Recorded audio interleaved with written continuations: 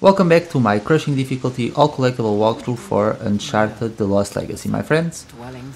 So this is chapter number 7 and it's going to be a fairly long chapter. I'm probably going to divide it into 2 parts. And right at the start of the chapter you want to take that picture. And I'm not going to suggest necessarily that you take care of this section while being stealthy, because at one point or the other you will be discovered. But we are going to start by taking care of the snipers over there. They're kind of annoying, and on crushing difficulty a single bullet from them will kill you. So we're going to try and be stealthy and get rid of them. And I will be getting rid of a few enemies if everything goes well. While being stealthy, let's just take care of that guy. There we go. And we're out of bullets. Those were really the 3 enemies that I wanted to get. There's also a guy with a rocket launcher, but we can't get it from here unless we're discovered. So at this point I'm just going to start an all-out war. Might as well get this guy as well from here. There we go. And let's take care of the guy with the shotgun as well. And then really after that guy I'm not really concerned. Obviously if that guy hits us up close, I'm crushing, he'll kill us as well. There we go. And now let's get ready for a fight, shall we? Because sooner or later we are going to be seen. Might as well push this guy down. Come here. There we go. And we're spotted. Well, time to open up an all-out war. Sorry, you missed, dude. There we go.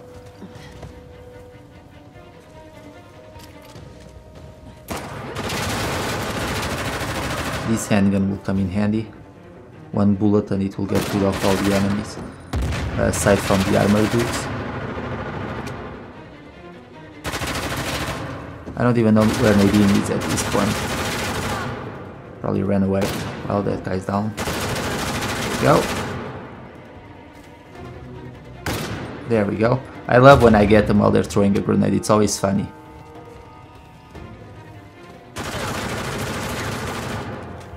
Let's get over here, because the shotgun isn't going to help me a whole lot. And let's get rid of that guy. There we go. As you can see, there's a lockbox there, we're going to get it in a little bit. First, let me just get my rocket launcher again, because we're going to need it in a little bit.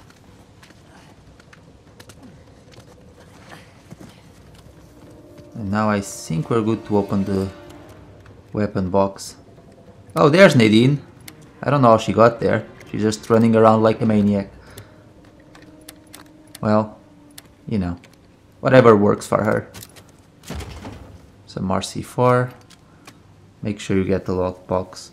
And now let's go over here. Now the guy with the RPG is up there. And we can get him with a well-placed shot. Of course, with this weapon that we're carrying, that's going to alert the enemy to our presence. But actually what happens is that when we give a few steps forward and step into that area, there's going to be a bunch of enemies who come out and attack you. Including 2 armored soldiers. One of them has a Gatling gun and another one has a grenade launcher. Might as well get rid of him.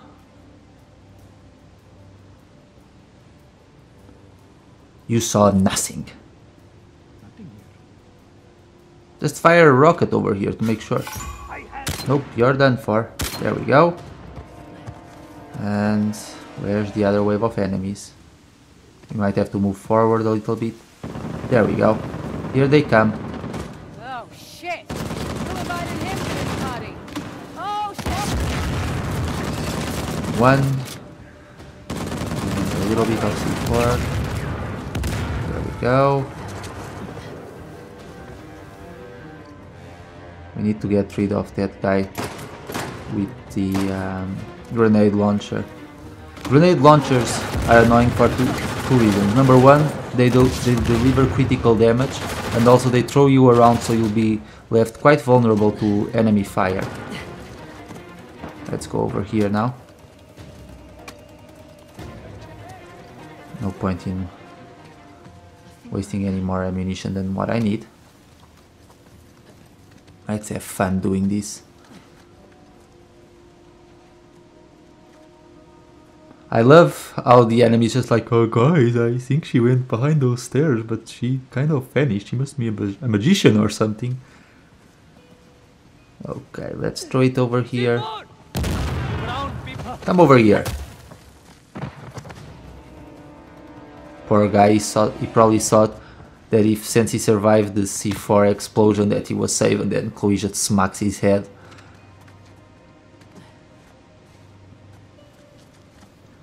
Now there's more of them, and there's going to be enemies with shotguns. We need to be careful. But we should honestly be okay at this point. We have plenty of places to take cover. And let me just grab...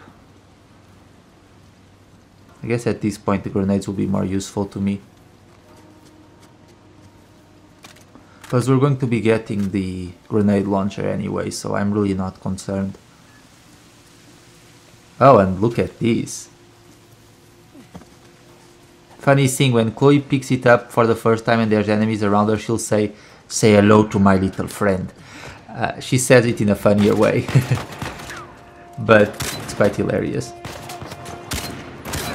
Okay, you're done. You never stood a chance. Next shotgun dude, there we go. I have to admit, for all, you know, the fun that it can be to like be stealthy and so on, sometimes nothing beats the good old open... There we go, my very large friend. She doesn't say little friend, she says large friend, that's funny. Okay, let's weaken him a little bit, although honestly guys, let's try and do this with Chloe's very large friend, shall we? Yeah. I feel like Arnold Schwarzenegger while doing this. Terminator style. Oh, he's dead already? That's it? Oh. Bummer. Are you sure you don't want to throw a few more enemies at me? I was actually starting to enjoy myself. That's a shame.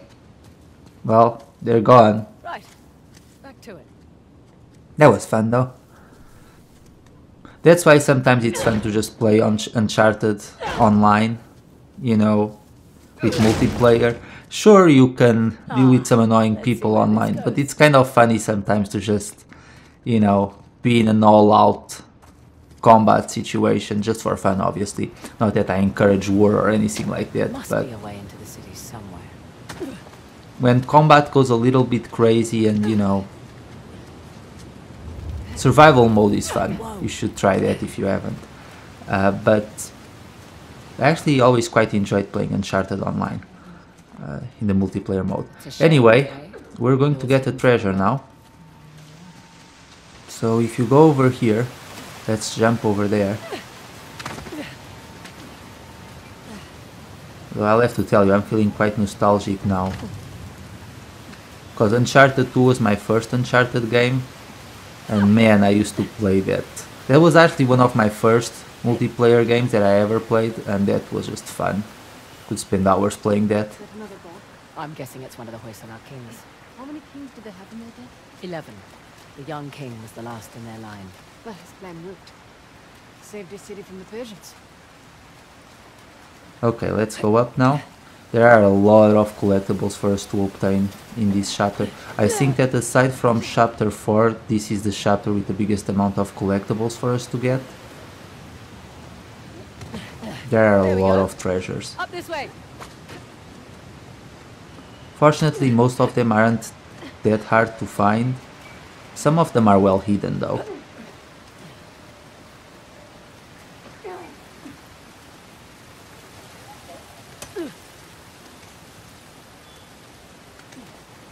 Up we go. Just keeps getting more and more spectacular. And in case there was any doubt this was Balor, Lord Shiva. Plus Nandi. And I'm guessing that's Ganesh. It's funny because for me, whenever I think of Shiva, I think of Final Fantasy. You know, the recurring summon. Shiva's elder son. He's the Hindu god of war.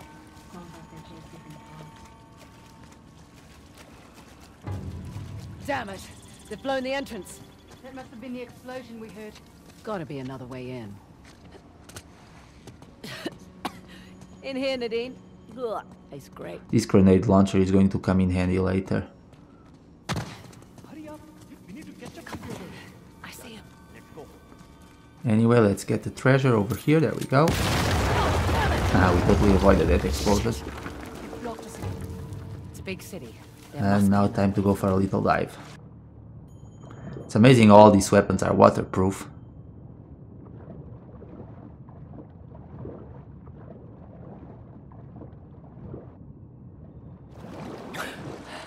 Okay, if you go through here and dive here, you'll find another treasure. Right over here in the corner, make sure you get that. It's thingy. Looks like maybe a vintage inhaler. I mean, I'm sure they had problems too back in the day. I'm sure it's not that. But Ah, look there. The Queen and her handmaidens. it's fun to believe that it is. Maybe these were the royal bards. Some statues of women for a change. Women actually played a big role in Hoysala society, particularly the queens. Not surprised, with the kings and men going off to fight all the time. They were also involved in the fine arts, poetry, music, that sort of thing. Balur was their city, in a way. Okay. After that optional conversation, let's get 2 more treasures. Oh, what on earth is this? What is it? Ancient Kannad script. Looks like stanzas. Could be poetry. This place a library? Seems so. Looks like a drum. It is a drum. They keep all sorts of things in here. You know, I will tell you one thing, it must be very fun to design all of these areas and just come up with a story. That sounds very fun. But anyway, let's get another treasure. It's right over here in the corner. This one's easy to miss, I think. What do we have here? Incense? Or herbs? And now let's go to Nadine. Fraser, over here. Whoa. It's the tusk.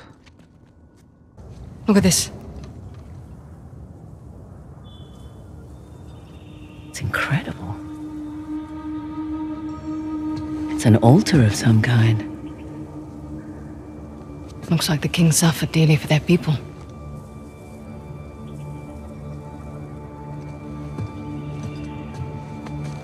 They weren't just protecting the tusk. Historians believe that it was a symbol of power and dominance, but I reckon they misunderstood.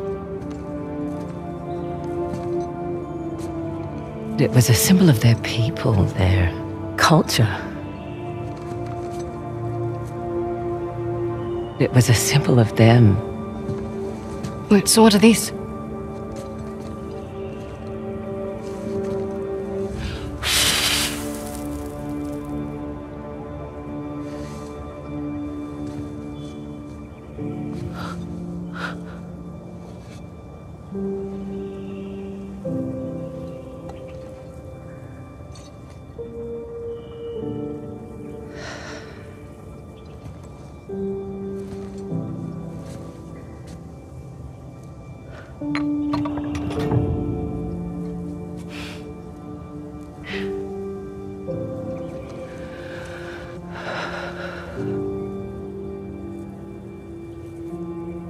My dad was here.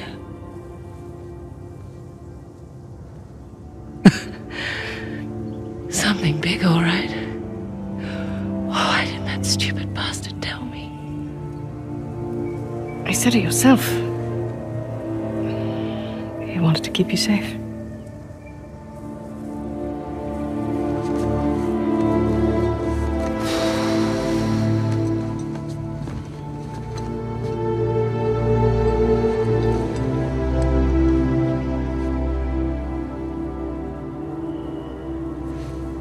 I can't let Asav get that tusk. No. No, we can't. Thank you. Thank me after we get out of this alive. Fair point. Don't forget Ganesh. Okay, guys, so we're going to get a move on now. It seems that Chloe's father was here, so I kind of feel bad for her. Well, I mean, I'm still curious to know who took out her father. I don't think it would be maybe possible for a Sav to be somehow involved. I don't know. But anyway, let's go for a little dive. But how do we get over there? Not that Chloe is necessarily a nice person all the time. She's not. She's not meant to be. But, you know, I'm sure that finding out that your father who died and that he was in that place before he died and now you're in the same place, that can get emotional, I'm sure. I'm not saying this from personal experience, of course. But anyway, now let's go over here through the corner and we're going to take a little dive and swim around. I don't know that you can drown in this segment since it's kind of scripted, but I wouldn't waste too much time here anyway.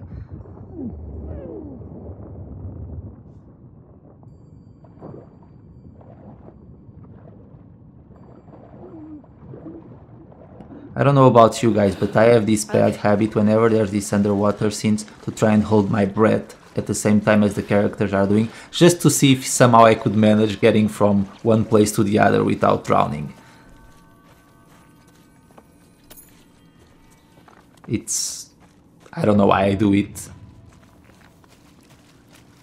but I just do it. Anyway, let's climb up, but make sure you get that treasure.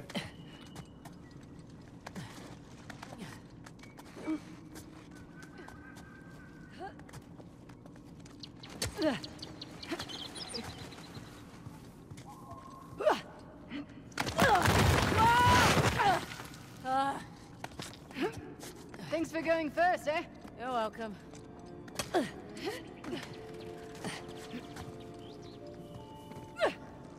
And let's take another picture.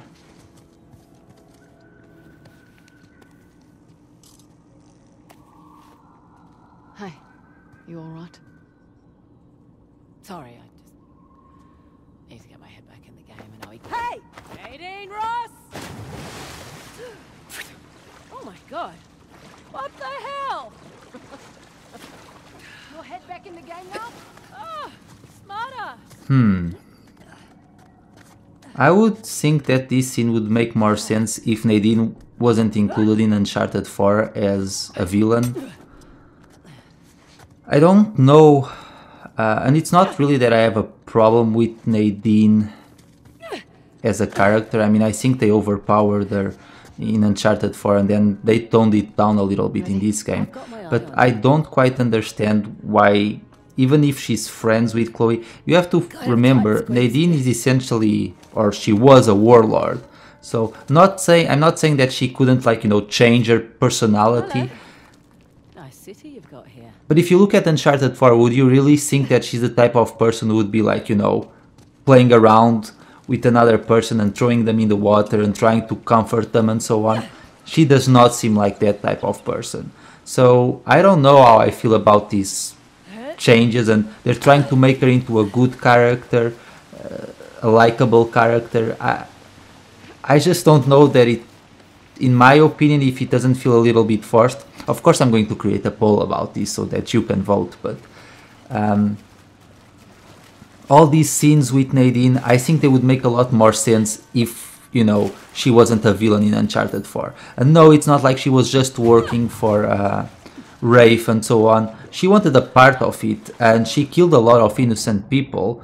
She admits it herself. She was essentially, she was in charge of, you know, mercenaries for hire, regardless of the job. So, yeah, I don't know.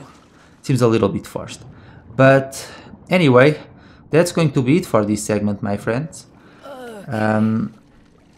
This chapter is far from over, honestly. And there are a lot of treasures for us to collect here. I wouldn't give her a towel. But that's going to be it. So in the next part we'll conclude chapter 7, and we're getting closer to the end of the game as well. So as always, thank you so much for watching, and I'll see you all later for the next part. Take care. Enjoy your swim, Chloe. Oh no, there's this place. The throne room, Place to hide a magnificent bejeweled tusk. Let's hope so.